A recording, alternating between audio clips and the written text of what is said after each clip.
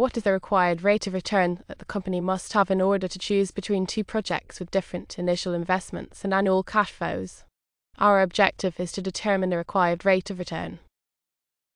One project has an initial investment of 50,000 and generates annual cash flows up to 6,000 for 4 years. 2. Project B has an initial investment of 60,000 and generates annual cash flows of 30,000 for 4 years.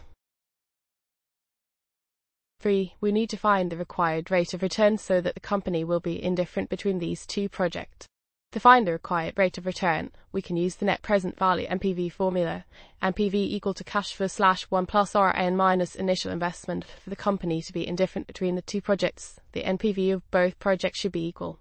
So, we can set up the following equation. NPV equal to NPVB cash flow / 1 plus Rn minus initial investment equal to cash flow B / 1 plus Rn minus initial investment B, plugging in the values. 26,000 / 1 plus R4 minus 50,000 equal to 30,000 / 1 plus R4 minus 60,000. Now, we need to solve for R.